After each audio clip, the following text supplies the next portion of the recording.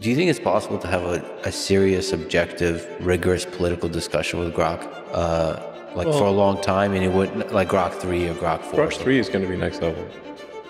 What people are currently seeing with Grok is kind of baby Grok. Yeah, baby Grok. It's baby Grok right now. But baby Grok's still pretty good. xAI kicked off their announcement by showcasing a chart comparing Grok's reasoning progress to multiple versions of ChatGPT. According to their data, Grok 3 is now outperforming OpenAI's models in key areas like math, science, and coding. But before we take those claims at face value, there's an important factor to consider: Elon Musk's ongoing rivalry with OpenAI. Musk has been vocal about his attempts to acquire OpenAI, just like he did with Twitter. If he can't buy them out, he's determined to outcompete them. So, naturally, anything coming from xAI needs to be taken with a grain of salt. But at the same time, xAI has something that might give them a real advantage: hardware.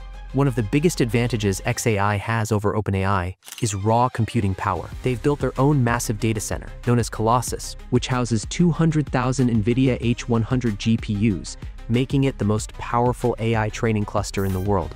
That's at least twice as powerful as the next biggest competitor. Because xAI owns the entire tech stack, they can optimize the hardware down to the finest details.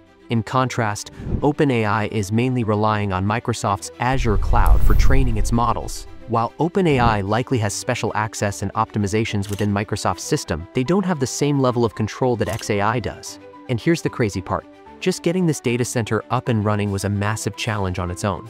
xAI deployed 100,000 GPUs in just 122 days, then doubled it to 200,000 GPUs in 92 more days. Power consumption is also a major issue, with the facility pulling 250 megawatts of electricity, so much that Tesla's Megapacks had to be used for power buffering. On top of that, they designed a custom water cooling system just to keep everything from overheating. Musk and his team aren't stopping there. They're already planning to expand Colossus and potentially build even more data centers to keep pushing Grok forward. Raw power is one thing, but does Grok 3 actually perform better? According to benchmarks, it's in a league of its own when it comes to math, science, and coding. An early version of the model codenamed Chocolate even dominated the LMS's chatbot arena, a blind test where users vote on chatbot responses without knowing which model they're using. This is a significant achievement because LMSS removes brand bias. Since most AI models require a paid subscription, users might feel inclined to defend the one they've already invested in. But with Grok 3 coming out on top in an open competition,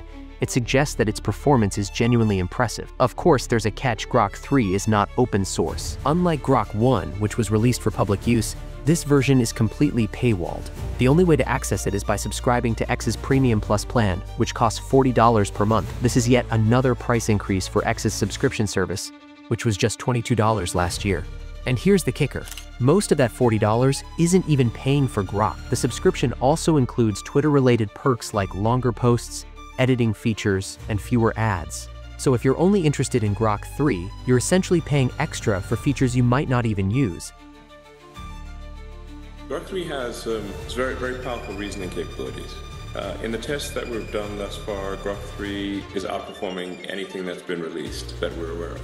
Grok 3 is kind of scary smart.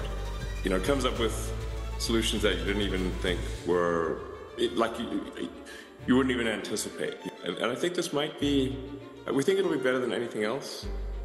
And then maybe this might be the last time that any AI is better than Grok.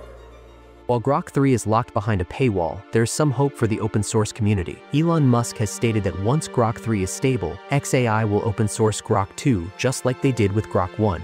But there's reason to be skeptical. Despite Musk's claims, other Grok models, like Grok 1.5, 1.5 volts, and Grok 2 Mini, still haven't been open sourced. If xAI follows through, they could end up creating the most powerful open-source AI models in just a few years. But if they don't, Grok 3 could just be another walled-off closed-source competitor like OpenAI's GPT-4.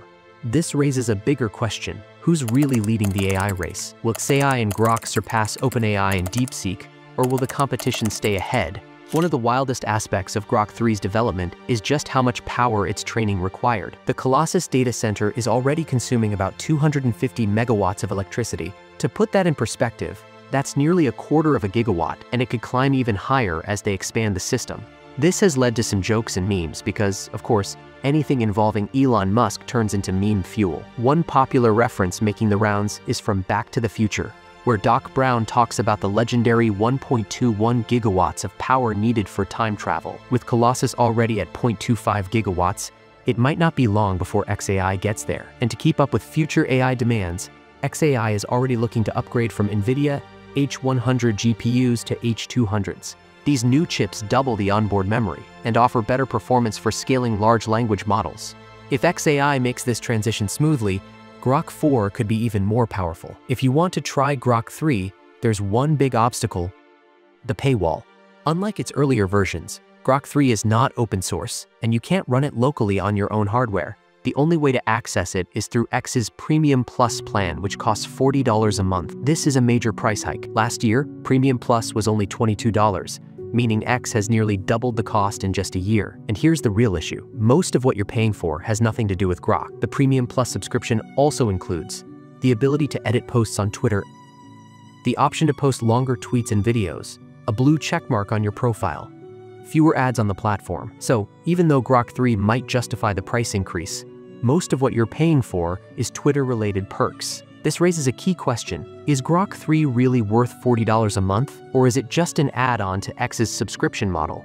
During the X livestream, Musk confirmed that he plans to open source Grok 2 once Grok 3 is fully stable. This follows the same pattern as Grok 1, which was released publicly before Grok 2 launched. But here's the issue: several Grok models, like Grok 1.5, 1.5 volts, and Grok 2 Mini, were never open sourced. So while Musk's promise sounds great, xAI's track record on this isn't exactly consistent. If they do follow through, Grok 2 could become one of the most powerful open source models available, potentially challenging DeepSeek and Mistral. But if they fail to release it, xAI will continue down the closed source path, competing directly with OpenAI and Anthropic instead. With Grok 3 now live, xAI is making a serious push to outperform OpenAI and DeepSeek. They've got the most powerful AI training cluster in the world. They're optimizing everything down to the hardware level. And they're already planning even bigger expansions.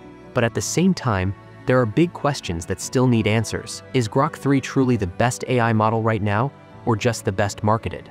Will xAI actually open source Grok 2, or was that just talk? And is Grok's performance enough to justify a $40 per month paywall, especially when most of that price is tied to Twitter-related perks? If xAI sticks to their promises, they could create the most advanced AI models on the planet, open or closed. But if they don't, OpenAI and DeepSeek might hold on to their lead for the foreseeable future. What do you think? Will Grok 3 dominate AI? Or is it just another challenger in an already crowded race? Comment below. If you enjoyed this video, make sure you hit the like button, and also don't forget to subscribe to our channel for more of these kinds of videos. Thanks for watching.